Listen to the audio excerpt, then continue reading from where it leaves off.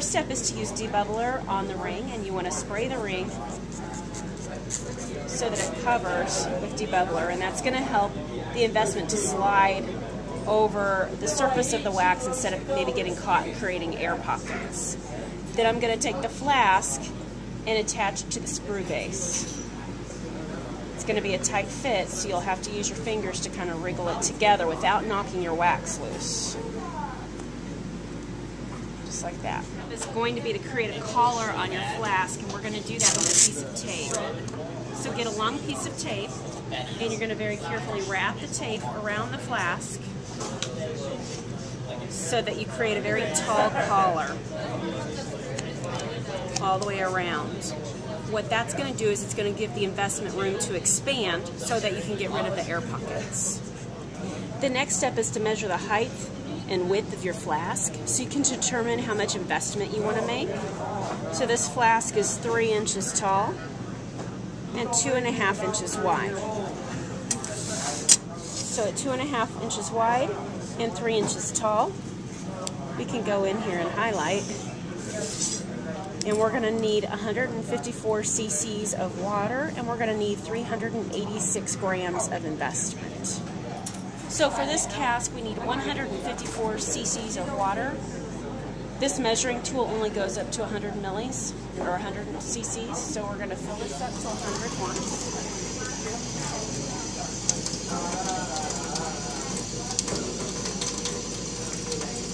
Being careful to get a perfect measurement.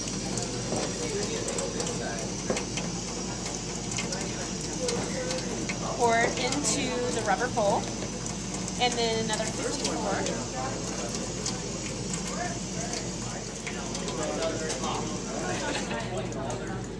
So that's 154 cc's of water into the rubber bowl. So the next step is requiring us to use investment. So the first thing you want to do is you want to put on a mask so that you don't breathe any silica in it. And I like to wear rubber gloves so that it doesn't dry my skin out. However, if you're only using it for a couple of minutes, it's not a big deal. It's when you're using it for hours that it could cause your skin to dry out. Next, I want to turn the scale on, but I want to turn the scale on with the container on top, so it zeroes out the weight of the container. So it's at 0.00, even with the container on it. I need to measure out 366 grams of investment.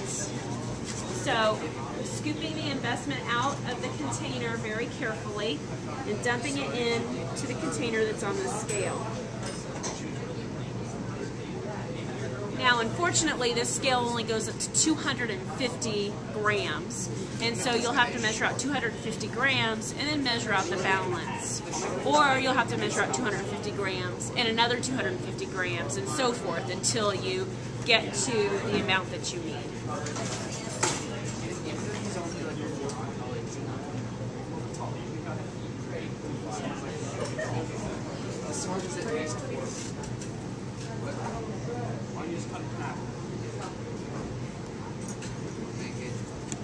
Dumping this into a separate container so that I have all of my investment together before I put it into my water in the rubber pool.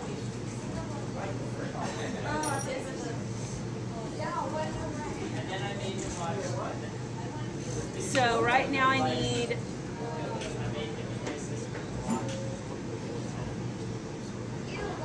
136 grams of investment.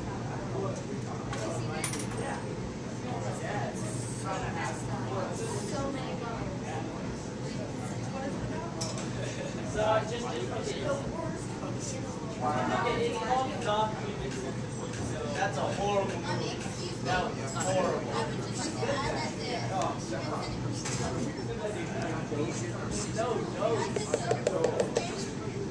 So this is 386 grams of investment.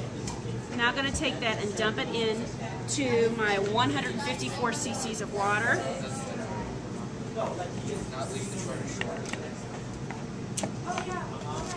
And I'm going to continue to stir it. It should be similar to pancake batter when you're done.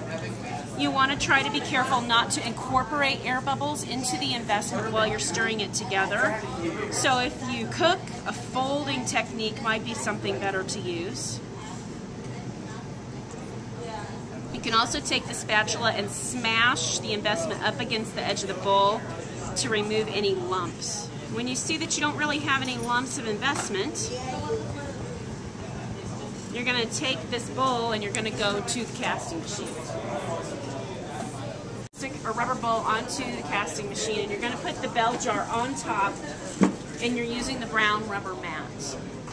The next step is you have to turn the compressor on. And then you're going to switch from cast to invest on the machine. Notice how the pressure went up when I did that. The bowl will move around and the bell jar is secure on here. What we're going to do is we're going to wait until we start to see little air pockets popping out of the investment.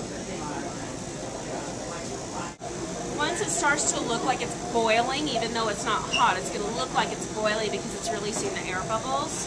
You're going to count about 30 seconds. So from about now, we're going to count about 30 seconds. And what you're going to see is you're going to see the investment rise inside of the bowl as it's releasing the air.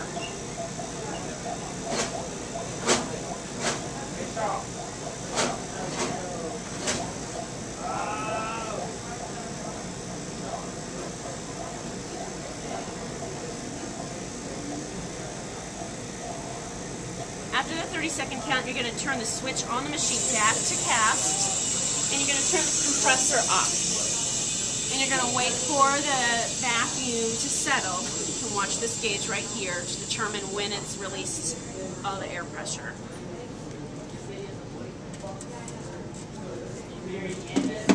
So we have some temporarily invested in the bowl.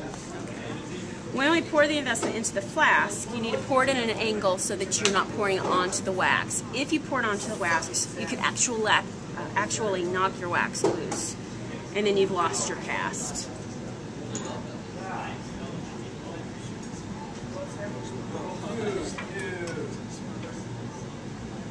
You want to fill this up to almost the lip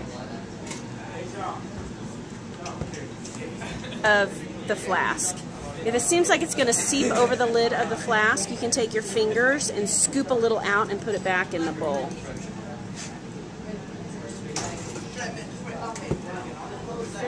You're going to take this and you're going to put it back on the vacuum casting table. So now that the flask is back on the casting table with the investment in it, we're going to put the bell jar back on it again, turn the compressor back on, and then switch from cast to invest again.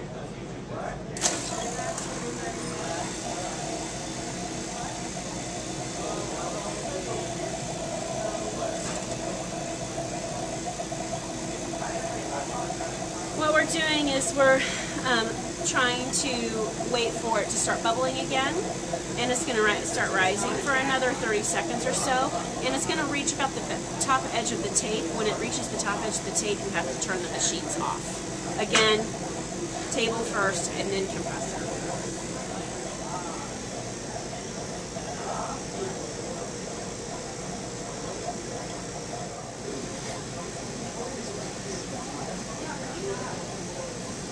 So now we see the investment starting to rise inside of the flask, up into the tape area.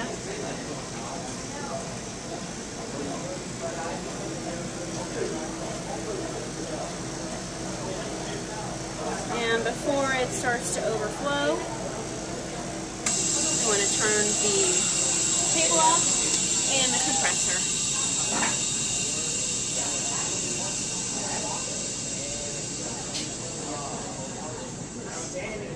Starting to see the needle move. The next step is to rip the collar off of the flask. And you need to clean the lip of your flask.